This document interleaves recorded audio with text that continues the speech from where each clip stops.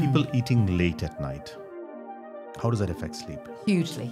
Yeah. So it affects sleep. So in order to have a good quality sleep, our core body temperature needs to drop. Yes. Now, when we are eating meals late at night, it ramps up your core body temperature. So it's in absolute conflict with our biological clock.